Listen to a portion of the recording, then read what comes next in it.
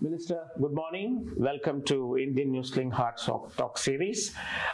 It's a pleasure to have you here. And you handle a number of important portfolios, which people of New Zealand look forward to knowing more about. So shall we start with an opening statement from you? Thanks, Venkat. It's great to be on Hard Talk with you. In many ways, you know, as a minister, I'm in the hot seat. Transport and housing, two of the issues that I'm responsible for in the government, two of the biggest political issues of our time. Right. People want solutions, and so that's my responsibility to lead what is a pretty extensive reform program in the way that we build our cities, our neighbourhoods, and our homes. Right. And in the first 12 months of this coalition government, we've got some real runs on the board, I think. We stopped the government's privatisation of public housing, and we're now investing about $4 billion to increase the total stock of state housing by 6,500 homes over the next 3 years. So that's well underway, and we're also investing more than ever before in tackling the problem of homelessness. You know, for the last 3 winters, we've had the worst homelessness, successively worse, in each of the last 3 winters. So we're pulling out all the stops to make sure that we don't have families living in cars and garages. We are building affordable homes for first home buyers through the Kiwi Build program. This is really significant because no government in the last 40 years has worked directly with private sector developers and builders to ensure that affordable, modest homes for young families are built. So we started from a standing start. We've got, I think, 47 houses completed. We have some 4,000 houses under contract that have been, we've contracted with developers to produce those houses. And we've got a number of very large-scale developments building, you know, whole new suburbs and communities with another 10,000 Kiwi Build houses planned for those big developments. So that's one of our really big projects. Minister, one of your colleagues this morning, Chris Hipkins, has said that the Kiwi Build has been incredibly slow, and that although he's very hopeful of it, do you think something has gone wrong from what you thought it would be? Because your promise prior to election was something else, that you would build 1,000 houses in the first year and so on and so forth. What do you think has gone wrong, Minister? Well, we have had a few teething problems in the first early months for Kiwi Build. What we're trying to do is change the way an industry operates. You know, our residential development industry is based on a business model of building expensive houses and relatively small numbers of them. And what we're trying to do with Kiwi Build through a number of different levers is to really incentivise developers instead to build more houses and more affordable homes. You know, fewer than 5% of the new homes being built in New Zealand are in that bottom 25% of the price range. That's the affordable range where first home buyers will have a crack at getting their own home. And we are constantly refining and changing the program in order to try and get results. But, you know, it's like turning around a supertanker. No government has attempted this in the last 40 years. And did you not know what you were up against when you thought of all these and made the promises? Because you seem to be now committed to numbers, and you need to step up so that you're able to be credible in what you're saying and what you're doing. Sure. So we have committed to some numbers. So we've said we're going to build 100,000 affordable homes over the next 10 years. We're going to ramp it up over these first 3 years. We never said that we would immediately build 10,000 homes a year. There's a couple of things we have to do. You know, one is we've got to build affordable homes immediately. But secondly, we have to tackle the underlying causes of the housing crisis. That's just as important, because if we don't tackle the basic market dysfunction, that means that Auckland, a small city by global standards, has some of the most expensive housing and expensive land in the world relative to local incomes. So we have to tackle those underlying causes. They are, for example, that we have a broken system for financing infrastructure. Yeah. Now, we're well on the way to bringing in a new system of financing infrastructure that uses bond finance, private investment in the drains, the water, stormwater, wastewater, all of the infrastructure that you need to turn farmland into urban land with housing. And we'll be bringing legislation to the Parliament in the next few months to set up that new system of financing infrastructure. We're also working on some changes under the Resource Management Act to free up the planning rules that currently stop our city growing. So we'll be providing direction from central government to councils, telling them some things they can and cannot do in their district plans, because we want our cities to be able to grow up. Yep. You know, in a city like Auckland, there's huge potential for us to build, to use land more efficiently, to build more apartments, townhouses, terraces. You know, all cities of any scale around the world do this, but in New Zealand, we're very slow coming to the party. So we're going to make some of those changes within the RMA that will free up the planning rules. And we're also working with Auckland Council on how we can allow the city to grow more. In the south of Auckland, for example, there's massive potential to grow. Yes. And we're working on how we can extend modern electric commuter rail to some of the communities in the southern part of the city and allow the city to grow. Because we know that if we don't build good transport infrastructure, you're simply handing a legacy of dysfunction and congestion and gridlock to the next generation. So getting that link between transport and housing is critical. Two things here, Minister. One is said that you would convert a lot of farmland into urban land. How would that interfere with our Department of Conservation and our green and clean environment? How is that challenge being addressed? So we come at this from two angles. One is that there's a lot of public very concerned that we protect the high quality growing soils that we have. Yes. For instance, around Pukekohe in the south of Auckland. And the Auckland Unitary Plan actually currently protects those growing soils perfectly adequately.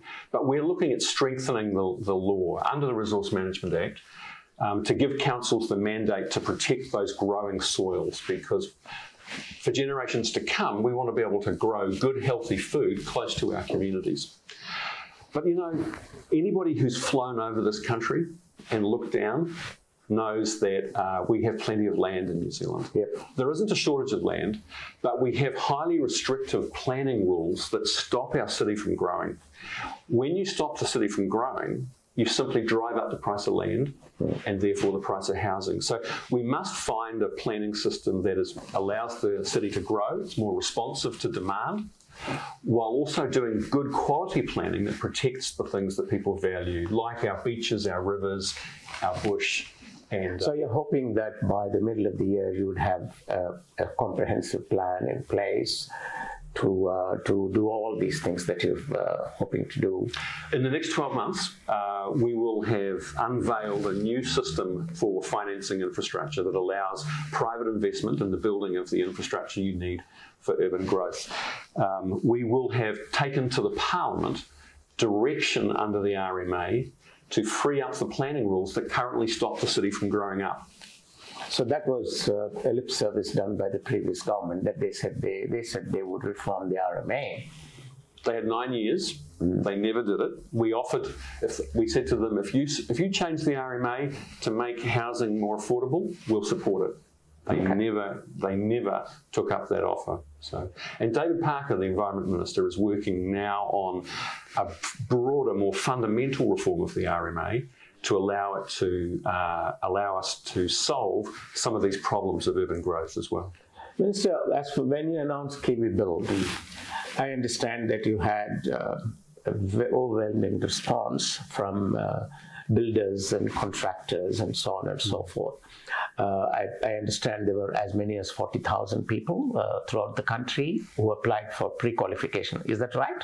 No, about 45,000 people have signed up on the Kiwi Build website saying, we're interested in Kiwi Build, please keep us informed and tell us more. So you have shortlisted all of them and you have selected those whom you want to work with? No, these are people who would like to be first home buyers, who would like to buy a Kiwi home. Okay. Not the builders themselves. No, we have a separate channel where we're working directly with builders. You know, one of the things that we want to do with the construction industry is help it to become more productive. We have a very inefficient building industry in New Zealand. We build houses, you know, a couple of guys out in a paddock building a house from scratch, piece by piece. Correct. Yeah, we need to build houses in a more modern and efficient way. And we've been talking with investors and construction companies both in New Zealand and overseas about how we can build homes and factories using digital production techniques. And you know, the Scandinavians do this extensively. Correct, yes. The North Americans. Why should we let them have all the fun? One of the big opportunities with Kiwi Build is that when we can contract work, thousands of new homes every year for multiple years, that's an opportunity to do something we've never done in New Zealand before, and that's invest in the technology. And say a factory, for example, that could build 3,000 homes a year, ship them onto the site and put them up in days rather than months. And Stephen Tyndall, Stephen founded the Warehouse. Yeah, he was our lecturer. He couldn't come last year. He was our Saranan's Indian NEWSLINK lecturer. He was speaking about it. Right. So he's working closely with us on this, and he's a great believer that Kiwi Build is an opportunity to do what we've never been able to do in New Zealand, and that's aggregate the supply and build in bulk in order to drive down costs. Are you able to work closely with the Minister of Immigration to address the shortage of labour in terms of skilled labour for Kiwi Build? We are. I mean, we've always said that as we fine-tune our immigration policy, nothing we do will constrict or restrain the ability of the construction industry to get the workers that it needs. So, is he supportive of your idea? Yes, he is, and we've put in place measures already to make it easier for the construction companies to get the labour that they need. Okay. You know, successive governments have never invested properly in our workforce, training up people to... Immigration itself has not been properly handled in many people's view. It's not been given the due importance that it deserves, especially for a country like New Zealand. Yeah. Minister, I just want to ask you how affected you are with this Stephen Barclay episode. Well, I would rather it hadn't have happened. You know, Stephen Barclay was recruited to head up Kiwi Build and oversee the Kiwi Build program. And for the last 2 months, there's been an employment dispute between the Chief Executive of the Ministry and Mr. Barclay. And you as a minister couldn't intervene? No, it would be quite wrong for me to do that. I don't recruit public servants. I don't manage them. They're not accountable to me. The only person who is accountable to me is the Chief Executive of the Ministry. And I've refrained from commenting publicly about this employment dispute for legal reasons. Because if I did comment publicly, it would risk unfairly prejudicing Mr. Barclay's position or the government's position. I wouldn't want you to do that, Minister, but what I want to know is, New Zealanders would like to know how far is the Kiwi Build program affected by the exit of the Kiwi Build chief executive? Well, let's put it this way, it hasn't been helped by it. Okay. So, look, we just want to get on with the business of building affordable homes, and we're pulling out all the stops to do that. You know, we are... so you're appointing a successor? A new leadership is being put in place for the Kiwi Build program. Is it a stopgap arrangement, or is it a full-time? No, there'll be a permanent head of the unit. Okay. Will be appointed. But look, the work is, Kiwi Build is a lot bigger than one person, and the work is continuing. We're going to be announcing in the coming couple of months the plans for the Unitex site in Mount Albert. Yes. We're looking to build a showcase urban community there with more than 3,000 new homes. It's going to be something new in New Zealand, a contemporary urban eco-community with a level of density that we haven't seen in New Zealand's typical suburban. It's quite an exciting program, the UniTech one. Yeah, yeah, it is. And, you know, a lot of the work last year was laying the foundations for the establishment of a new urban development authority. Yeah. This is a new government agency which is going to lead these large-scale projects like the one at UniTech. And our plan is to have 12 or 15 of these large-scale projects operating. That should be about 3,000 houses. Yeah, each of those projects could probably deliver 500 homes a year. And so these projects are going to deliver much of the volume of Kiwi-built homes, but they will be, each of those projects will be a mix of public housing, Kiwi-built affordable housing, combination, and homes for the open market, with high-quality urban design and great transport connections. So.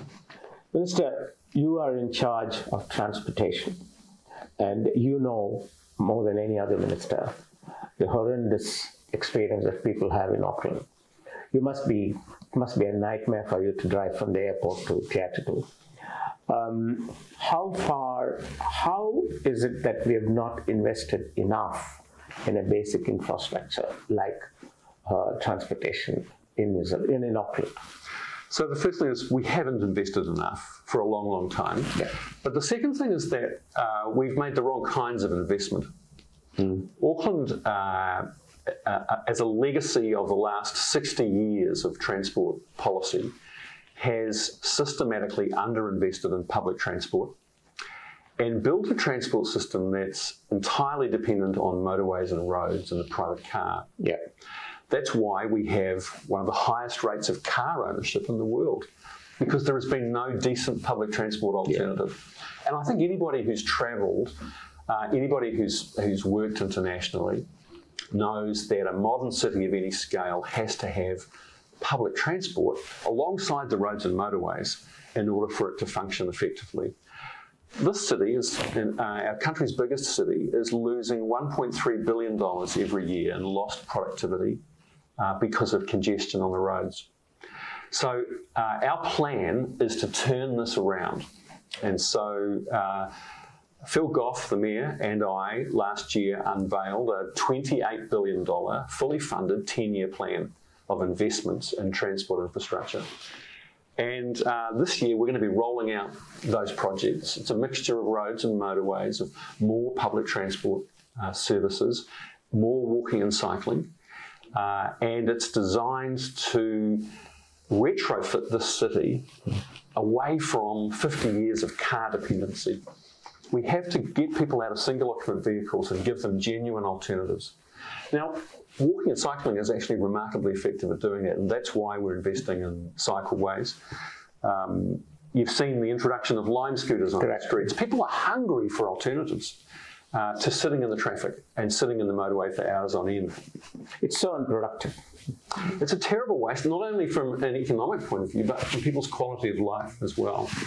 So the first thing is to improve and increase the frequency of public transport services in our city right now, and we're doing that. The second is to build infrastructure that will allow a quantum leap forward in the quality of public transport infrastructure. We are implementing the City Rail Link, which will double the number of trains that can run on the rail network, and mean that through the train stations that serve so many communities, dozens of communities across the city, trains will run as frequently as every few minutes at peak hours. So you're taking away the objective of just profitability from these trains. Yes. You want to have more frequency. They're a public service. Yeah. They're an essential piece of infrastructure. The big game changer is the light rail project. And we are currently designing the light rail lines and the infrastructure. We're working through a procurement. Is it like more like trams on the roads? Think of it more like the London Metro. Yeah, okay. Yeah. So there may be elements with light rail. They can be a streetcar like a Melbourne tram, or like imagine the modern. What we used to have in Christchurch. Yeah, but imagine these would be modern European or North American style light rail, not old style streetcars, but sleek, modern, spacious, and efficient rail. They have the versatility. They can run down the middle of the road, share the road with traffic, or they can go underground or above the ground. Right. And so that will take more than $28 billion if you want to cover the city. Well, our plan is to build 2 new lines, one from the city to Mangere. Mangere is obviously where the airport is, critical piece of transport infrastructure, but it's also one of the biggest concentrations of jobs in the country. Yeah. And this rail line would connect the CBD of Auckland and Mangere. Why can't we have a metro, Minister?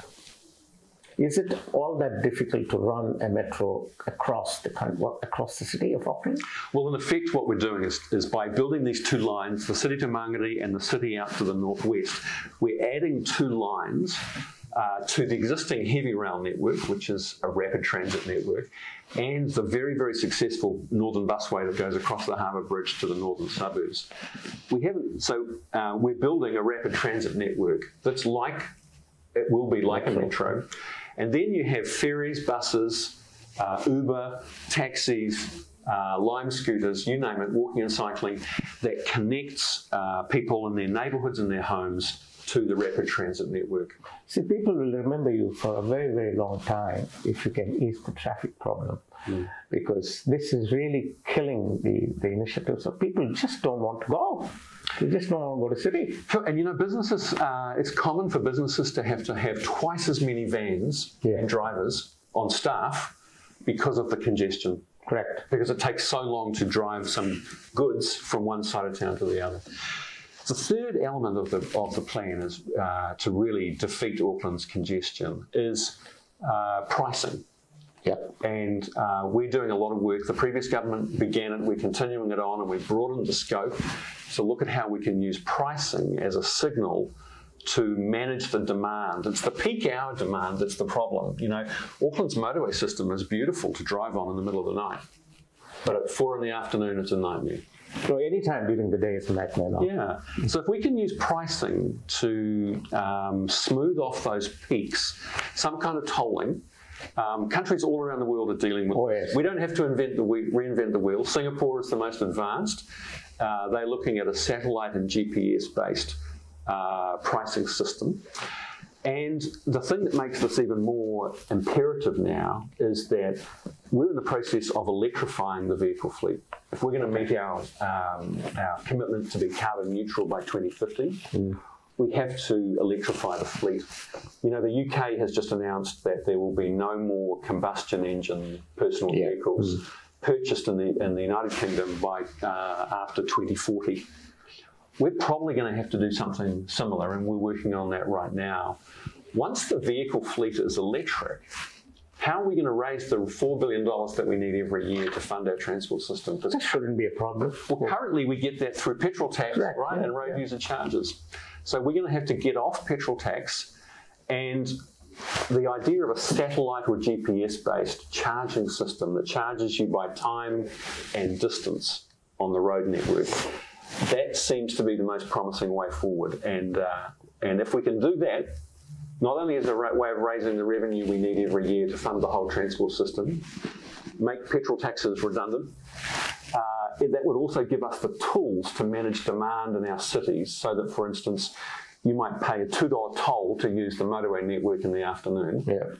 And that would convince some people, well, you know what, I'll travel later in the evening or earlier in the day, or maybe I'll take my bike or catch the train instead. And people are now increasingly working from homes or the regional offices or whatever. But transport is equally a big challenge for you.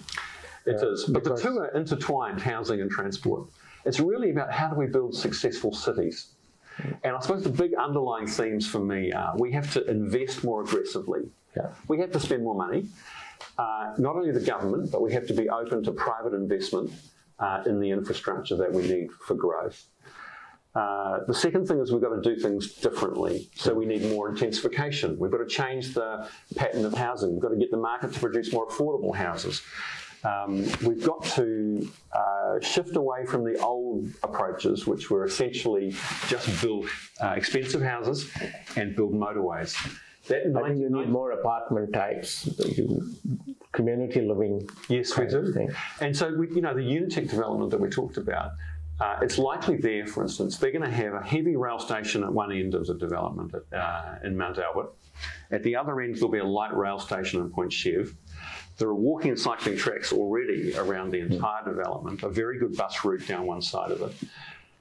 Many people who live in that new community, through more than 3,000 dwellings we're going to build, many of them will choose not to own a car, or instead of owning 2 cars, maybe 1 car. Right. And so in the apartments that we build there, they won't have their own car park spaces properly. If they want to buy or lease a car park, they'll be able to, but they won't have to. And that alone can reduce the cost of a new home by $50,000. Easily. Now, this rail development project in the CBD, is it going according to schedule? Yeah, the schedule is fine. There have been 1 or 2 hiccups with the procurement, but I think they're pretty much sorted out now. The City Rail Link Limited, which is a joint venture of Auckland Council and central government, has been doing a very good job of managing it. And they're producing now, they changed the way the different contractors are engaging with that project to create what's something like an alliance where all the contractors come together and they work in a more collaborative and open book way. It's 2020, is it? It's a little bit later than that, yeah. Okay. Yeah. So I suppose that it would be a model project for the country. You might think of similar ones in Wellington. Wellington is also getting congested. It is, and Auckland is not our only focus in this work. Correct, and so, in Wellington, in the next couple of months, I expect to be announcing, once my colleagues in cabinet support me on this, we'll be announcing a major 30-year transport project in Wellington, which will unleash that city's development, invest in a mix of modern transport projects that will reduce car dependency and congestion, and give that beautiful harbourside urban core of Wellington the opportunity to thrive. You know, it's already quite a high density city, but we think it can be much, much better. The plan that you're bringing up for Kiwi Build, it will enhance the affordability of homes. It will emphasize, rather, to have more homes that are affordable. Yeah, we've already in Wellington, for example, we've already announced a partnership there with Ian Castles from the Wellington Property Company, who are building some very nice apartments for under $400,000 right in the city. So, and we're looking to do a lot more of that. Excellent. Yeah. Minister, please give a final statement. Thank you, Venkat. I'm really pleased to have this opportunity to be on Hard Talk and to outline our priorities for 2019. We're going to continue to roll out Kiwi Build and work with developers and builders around the country in some of the most unaffordable towns and cities to build the modest affordable homes for young first home buyers that the market just has failed to deliver in recent decades. We're going to build more state housing because we know that there are many people who will struggle in the private rental market, and we're going to, over the next 3 years, deliver an additional 6,500 state houses. We're modernising the rental laws. You know, a third of Kiwis rent, and yet our laws are archaic. We're setting standards to make sure that all rental properties are warm and dry. And we're rebalancing the responsibilities and rights of both landlords and tenants to encourage more security of tenure and more stable tenancies for people who rent. We're also tackling the underlying causes of the housing crisis. So we're changing the tax settings to discourage property speculation. We are freeing up the planning rules, working with councils, but giving them firm direction under the Resource Management Act by central government to make sure that their district plans support growth and development, support new housing, and encourage intensification in our cities. And of critical importance is our plan to bring in new ways of financing infrastructure. The broken system for financing infrastructure has been one of the big roadblocks to urban growth and has driven up the cost of housing. And so by allowing infrastructure bonds, a new way of financing this infrastructure, that's going to really allow our cities to expand and grow. Transport's a vital part of the whole way that we build our cities, and we've changed the priority of our whole transport system to safety. We're investing billions of dollars and prioritising our investments to save lives and prevent serious injuries on the roads. We're looking to move more freight instead of by trucks, by rail and coastal shipping. We think that can be both more efficient and protect our environment.